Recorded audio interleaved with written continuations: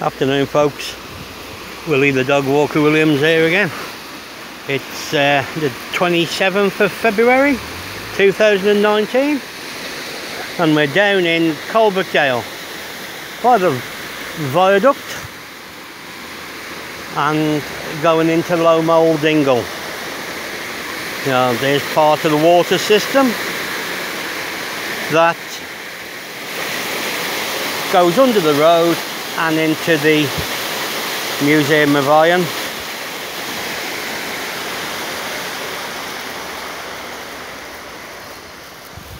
Right, here we go then.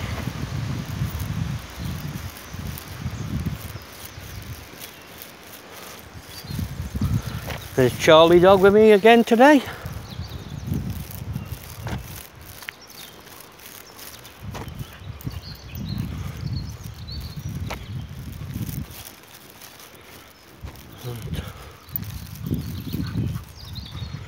Yeah, here's the first information board.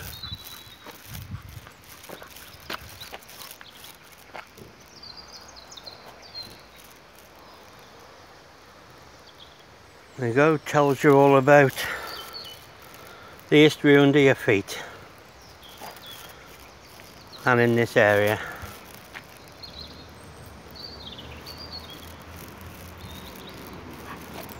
This bridge used to be a cast iron bridge, so I believe, which takes you up to the big house there through the woods. As you can see, it's blocked off.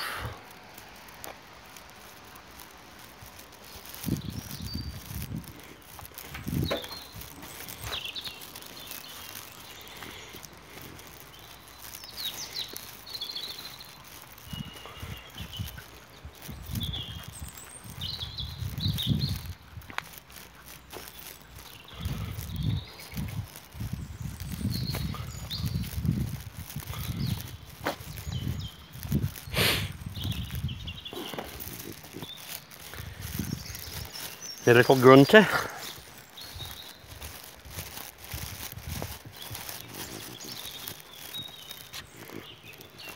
And as you can see, this is part of the Telford 50-mile trail.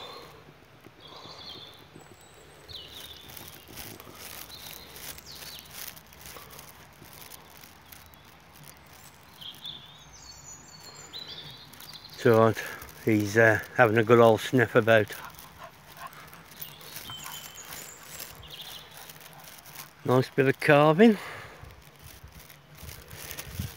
Each side there's a seat.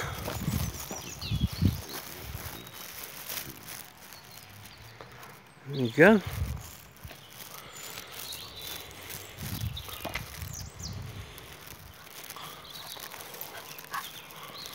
I thought there's a set of steps here which takes you across that bridge, so I don't know why they blocked the bridge off.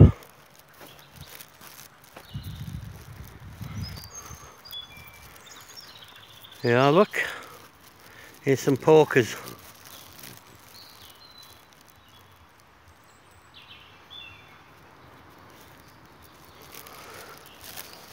Yes, Charlie, that's what you sound like when you're grunting.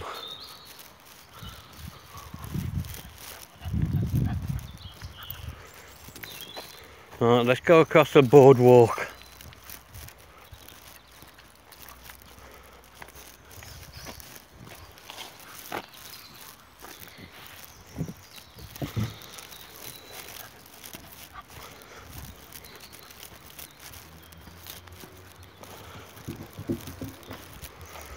As you'll see in a minute,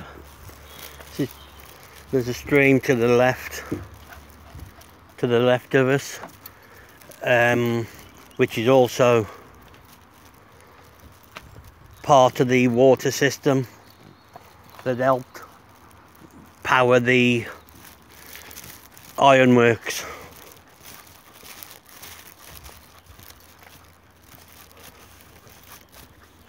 We aren't going all the way across here today, but we'll go up and do a bit of a loop. But if you carry on, this is what they call Loamhole Dingle. If you carry on right to the end of here, it will bring you out to another walkway called the rope walk.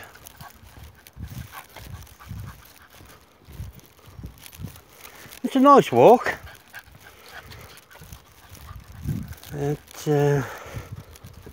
When Major, my dog, my other dog, the golden retriever, when he used to come out with us, he used to love to get in the stream down here. But unfortunately, he can't walk the distance now.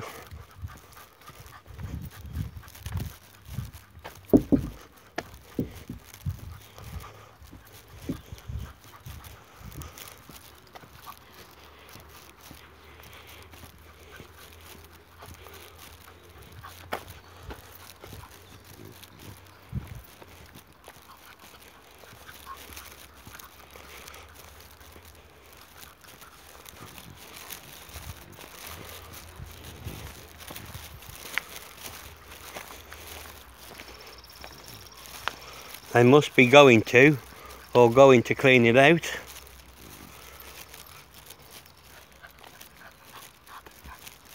Because when I was down there last time, a bit further up here, oh, excuse me, I saw some sandbags.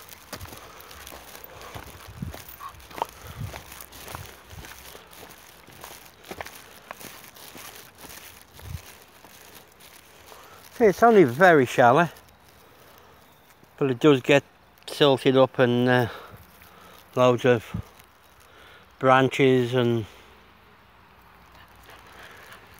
twigs.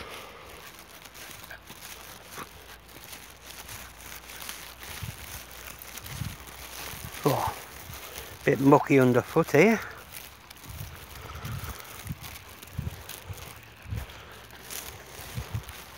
Like I said, Made used to love to get in it, have a good old paddle and lie down in it.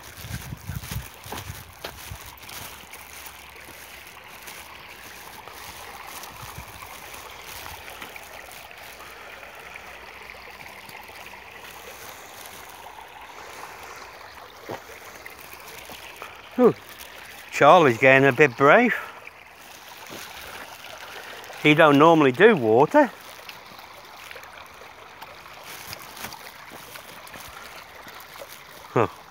That was a shore paddle, but at least he went in, like I said, which is very unusual. But, oh yeah, that's where the or what you call them, the sandbags were. So they must have done what they were doing anyway, as they've removed them.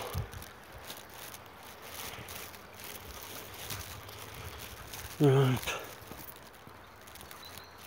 Once a good, the embankments could do with a good tidy up, but I suppose it's money, as usual. There isn't enough money to do everything, is there?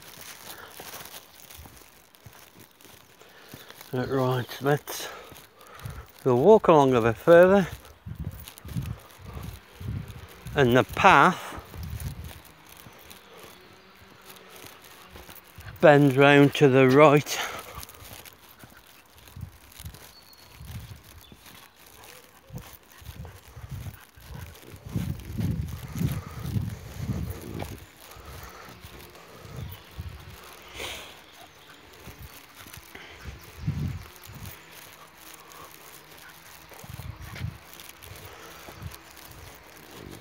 When we had that really good summer last year, I walked down here quite a few times, and I've seen some families down here paddling in the water. Cheap day out, I suppose. Right, now let's loop round here. I will do a full video of this when I get me other camera. I'm not sure what I'm going to get yet. I might try one of them cheap action cameras first, until I've got enough money to get a GoPro. But at the moment I'm still using my Samsung J5 phone to do this.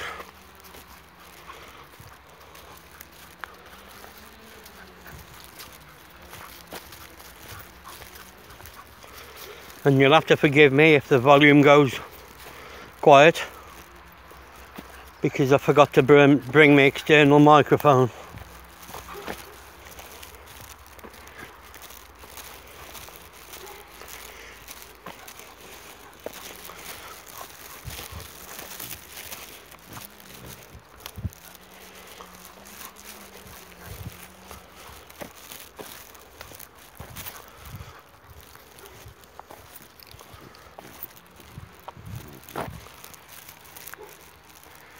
There's a pathway to the left here, and that takes you up into another walkway, which brings you out onto Jiggers Bank. You go through a field and across onto Jiggers Bank, but it's not very good for walking because there's no paths, and well, you can walk it, but the traffic comes up and down at stupid mile an hour. But like I said, you can walk up, turn left, follow through the field. There is a bit of a path, and it brings you out right at the top of these woods, and you just do a loop again.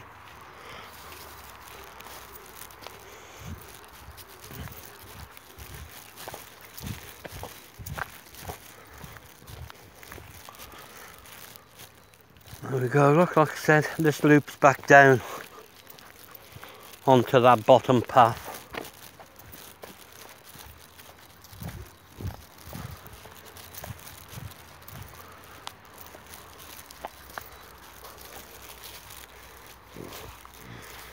Some blue markings on the trees. They must be going to be cut down.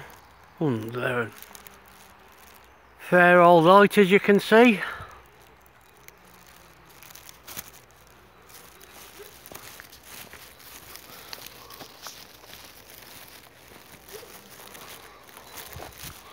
Another one there with an orange marking on.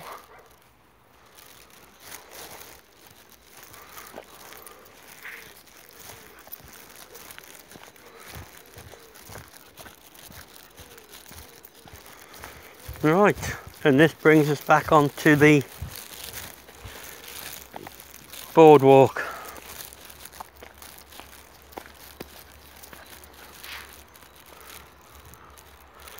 And this is supported by Viola Environmental Trust.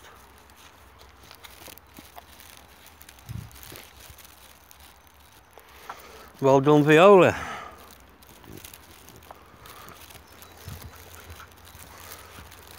A very good cause in my opinion.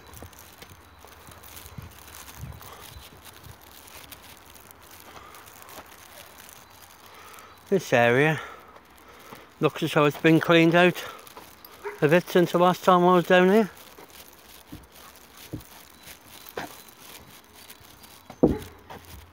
Still very overgrown though, as you can see.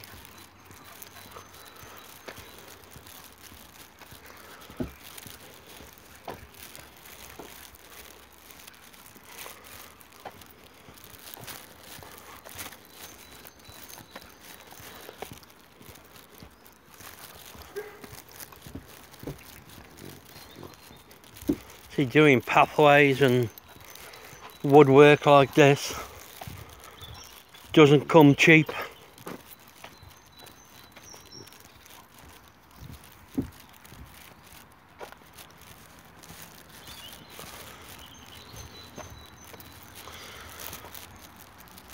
Some of the houses there on Derby Road,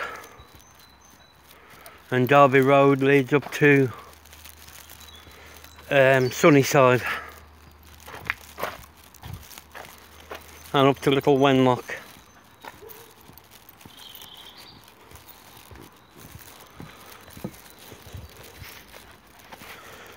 And if we go through and down Sunnyside, you come to Stret Hill,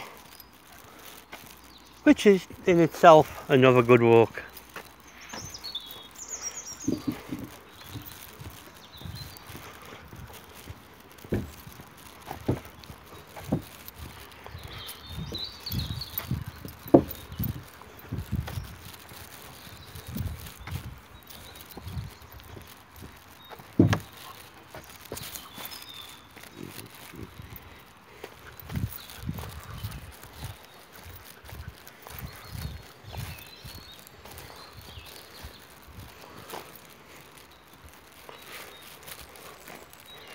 What a life, eh? Sleeping and eating all day long. Very similar to mine.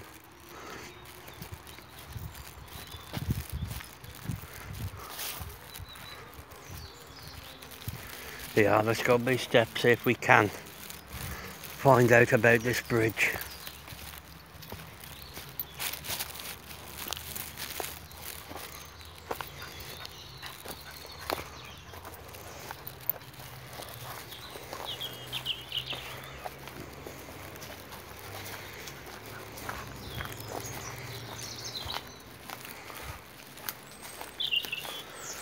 Yes, as you can see,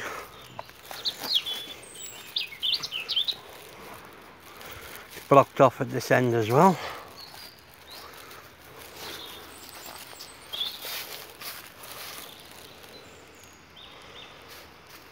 Oh, I can see. I think I can see why it's closed. A bit further on down there, needs some repairs doing.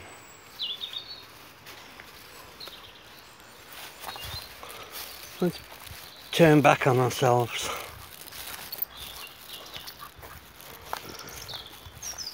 Back to the steps.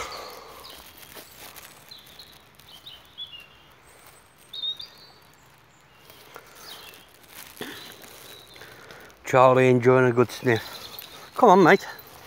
Let's go this way.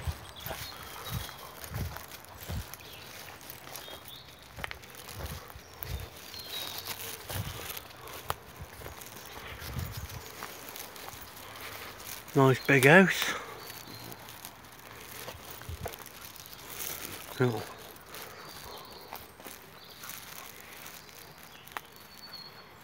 Right.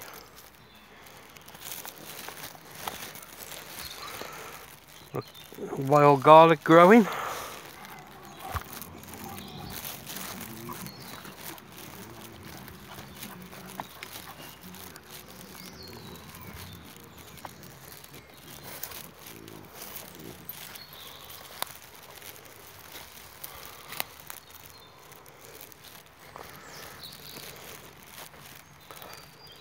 Come on, Charles, please.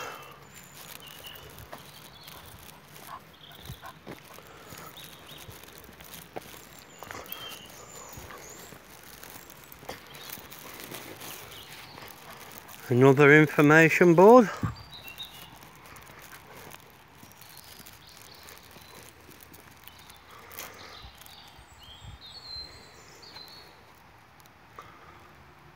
Tells you about Loamhole, Dingle. About the waterways and way markers, and tells you about Dale Bridge, which is that one there.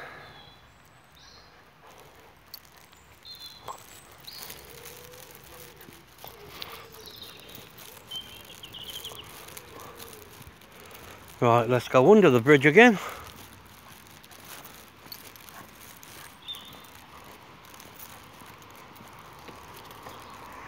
Oh yeah, look, at the bottom you can see daylight through it, so that could be the reason for it being shut off.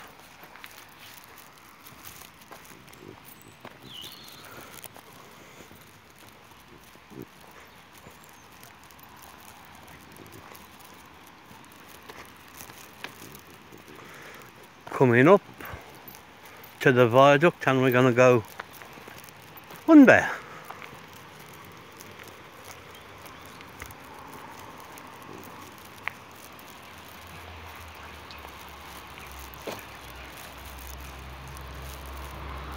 See the ducks?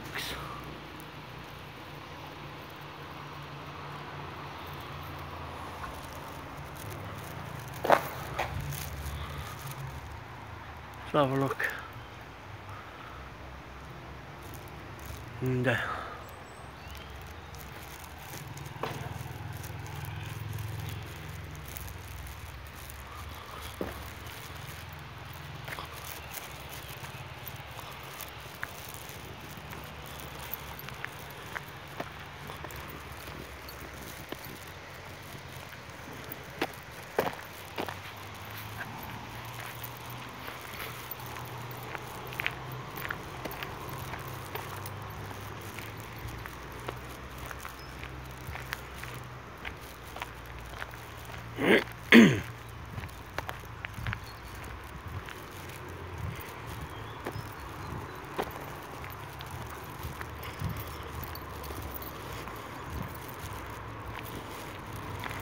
on the way down here through the Coalbrookdale woods, I've been collecting some wild garlic. It's the start of the season. Loads of it about.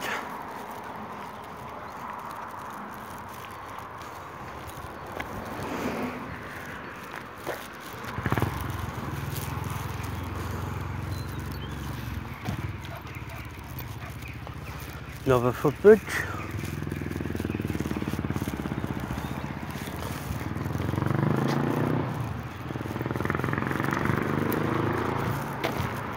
Well, excuse the glare off the sun. I will try my best to keep the sun out of the lens. Just pointing the camera down, pointing the phone down a bit. So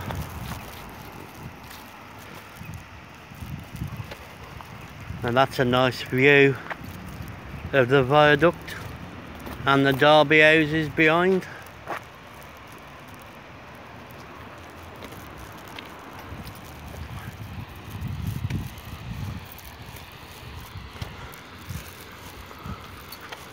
And we go up the ramp, which is the way out, and it brings us back on to Derby Road.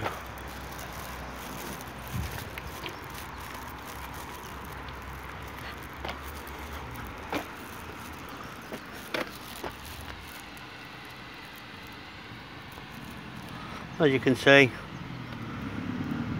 this ramp and the scheme was partly financed by the European Regional Development Fund.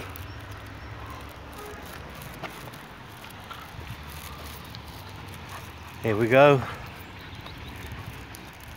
Another information board explaining about the water courses.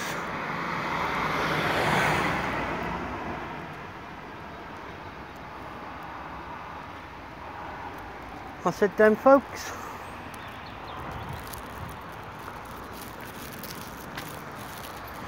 That's my short video of Loamhole, Dingle. I will come back, like I said, and I'll do a full length video of all the walkway sometime soon. Okay then. Enjoy the rest of your day. Bye for now.